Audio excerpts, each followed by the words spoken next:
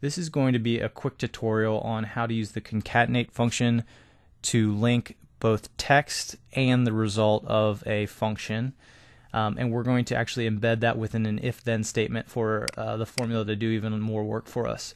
And basically what we're going to use for an example is this product 1 and product 2, where unfortunately product 2 looks like it's losing us some money. The cost of goods sold is less than the sales amount, whereas product 1 is earning us a little bit of money.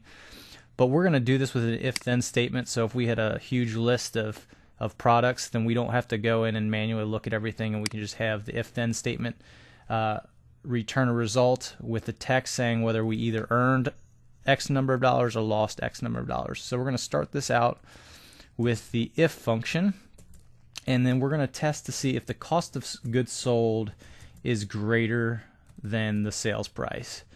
If that's the case, then we want it to say that we have lost X amount of dollars, and we want the amount of dollars to show. So we have lost, and we're going to actually put a space and a dollar sign, and then no space after a dollar sign, so that the result of the function will be right next to the dollar sign.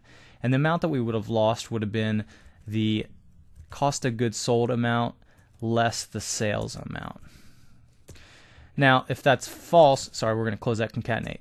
Now, if that is false, then presumably we've earned money, and the amount of money we would have earned would be sales less cost of goods sold. But we want it to say that outright.